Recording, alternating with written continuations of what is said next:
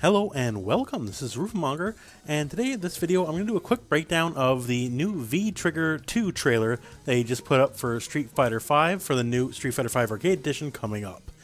So this is obviously some speculation, but I got a pretty good guess what's going on, so I'm just going to go through everything that's shown in the trailer and give you my idea of what's happening. Now, the first one shown in the trailer for the new V-Triggers is Zeku's. Now, it seems fairly simple. It does show a transformation, and it is cancelable off the scythe kick, so that is something, but compared to everything else shown in the trailer, it's kind of vanilla, and he definitely has a nice trigger as it stands. Now, next up is Ryu's, and yes, I do say Ryu, not Ryu. I grew up with Street Fighter in the early 90s, I'm not going to change now. But anyways, it seems to turn his parry into a very big defensive powerhouse. So yes, normally most of the time, not all the time, but most of the time, if you get a parry, you usually can get a hit off it. But this seems to turn his parry into more of a straight counter, more reminiscent of, say, Old Master Goken in Street Fighter 4. If you notice here, Urien actually, as soon as the parry happens, he doesn't hit the ground normally, he goes into a bit of an animation, and then falls into the crumple, meaning you can, at the very least, as shown in the trailer, get a Dragon Punch, and perhaps maybe more of a full combo depending on what's going on. But yeah, so this definitely will enhance his defensive prowess, and in terms of at least the story, it seems to be him mastering either Denjin mode or the power of nothingness, as his hands are kind of glowing the appropriate color. Now, next up is Bison's. I originally thought this was a command throw, but I seem to be wrong on that. But it seems to be like a hit throw, because he is comboing into it.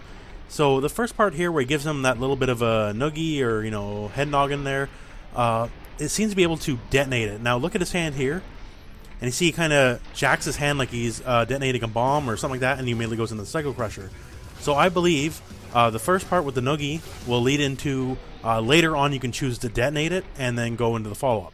Now that said, I do believe that Psycho Crusher shown here is a follow-up, like a direct follow-up. It's not its own special move, it is part of the detonation. So Charlie's here. It says here right on the trailer, new combo extenders, and that's exactly what this is. He follows up with a reverse flash kick and then goes into a bit of a Terry Bogard dunk. And then, as you see here, he's going into the super, so this is definitely a Juggle OK super, at least for the super.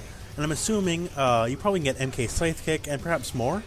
But yeah, as it says in the trailer, not much mystery here. This is a combo extending thing, because his current V-Trigger, you can, you know, get a bit of a longer combo, but not too much, certainly not to this extent. Next up here, Ed's. It seems to change his V-Trigger into a spin-out state where you can now get a full combo from. See here, after the V-Trigger, normally you'd get pulled in or something. Instead, he spins out, he gets Crouch Medium Punch, and then he goes into the Flicker Jabs. So this seems to be a combo extension, because normally even you can get combos off his normal V-Trigger, absolutely, but it will leave them in an airborne state, kind of leaving you limited. This seems better for both a corner carry, and perhaps there's going to be more extensions, more, you know, flash possible than just what's shown in the trailer. But overall, this is definitely just a combo extension trigger. Now, of everything shown in this trailer, to me, this is the most interesting one for Mika. So Nadeshiko comes in, just like her other trigger, this time wielding a chair. Now, what's important here is the chair she swings, if you notice here, she swings it twice.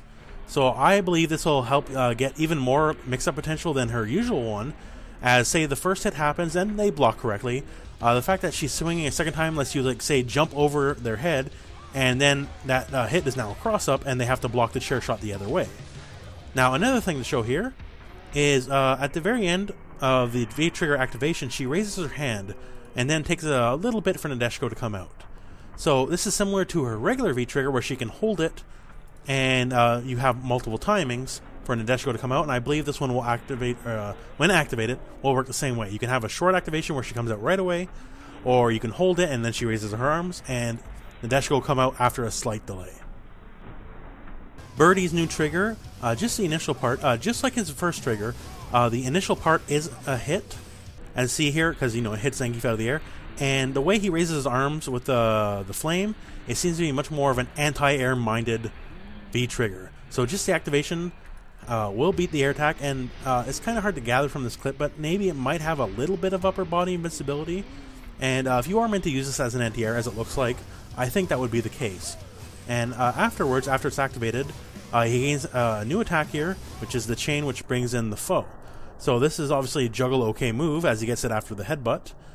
He might be able to make some use of it in neutral, perhaps in neutral. Might bring you in for a full combo, but we're only seeing the Juggle version here. Now, he will lose his damage buff. Now, Birdie does turn red, but only at the start, and if you see here at the end when he's throwing out the chain, the redness of his skin kind of goes away, indicating that it's not the damage buff like the first V-Trigger is going to get. Now, this next one's a really fun one for me anyways. If you ever played X-Men Children of the Atom, which is the prelude to the Marvel vs. Capcom series, this is a Silver Samurai style move. It's pretty much exactly what it looks like, honestly. She'll shoot the big shuriken, it hits, and it'll swing back. As it's shown in this video here, it can lead to full combo, so that's pretty handy. And its definitely main use is probably going to be as a pressure tool. My only worry is it seems to overlap with the bombs, because the bombs also is a pressure slash mix-up tool. So, you know, she could throw it, and then she can do her side-switching teleports, you know, and make you guess left, right. But it seems to kind of hit the same territory of the bombs. But as it stands, you know, it looks useful. It just seems to be treading the same ground what she already has, so we'll see how it plays out in the end, I guess. Now, this next one here is meant to be a surefire hit for people who like Minot, but don't like the execution requirements of her current V-Trigger, with all the negative edge and all that other silliness. So, the orbs are placed around her, and they seem to be shooting en masse either way, and she can also direct where they go. So this is almost certainly a V-Trigger. Upon activation, you'll get like a secondary bar, where you can use the secondary activation whenever you want, like say Urian's Aegis Reflector. And you seem to have at least 2 angles of attack, straight forward and up. Could be potentially more. So it's also great for pressure. And like I said, though, I think this one really is just for the people who don't like the execution requirements of the first one, because it is difficult to use correctly, unfortunately. Now, Giles is actually pretty fun here. So instead of focusing on the sonic booms, it is now focusing on the flash kicks. Now, if you notice here, when he hits him with the original flash kick, the hit animation is a bit different. There's a bit of an explosion popping up Alex a bit higher up in the air than a normal flash kick would do, and then obviously gets to juggle from it. So these are 2 separate moves. The EX is not linked at all to the first one, rather he's linking it afterwards, but is not part of the first initial flash kick. Now this makes me wonder, since he hits the ground very fast, it might remove the charge requirement for flash kicks. I'm not sure. But he does have it very fast, and or at the very least it might lessen the charge requirement, because that happens quite quickly. And the final one here is Ken's classic Shin Ryuken move. So it's just a hit trigger. So like Vega's Rose, you activate and it'll come out.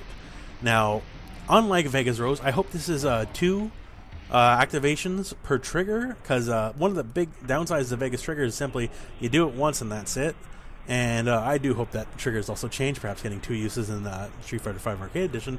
But yeah, it is simply the classic Shin Ryuken. At the very least, I'm sure it's quite invincible. It'll be a fantastic anti-air on its own, and obviously in this video being shown using a combo.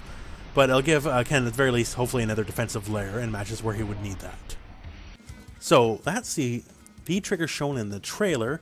There's obviously more to come. We have a lot of other characters. Like, I'm very interested in seeing what Vega and Fang have, for example, because they kind of indisputably have 2 of the worst V-Triggers in the game. And interestingly, I'd like to see people like Necalli and Abigail, because their V-Triggers are so good. Like, what is a V-Trigger you could offer them that would make them actually switch? You know, short of nerfing them, which would be kind of lame. That is definitely not a way we want to go around it, and at least I wouldn't want to go around it. But yeah, it's definitely a great new take on the game. It's very interesting, and I look forward to seeing how all this is going to turn out. But anyways, thank you very much for watching this video. I hope it found you well. Go out and play some Street Fighter.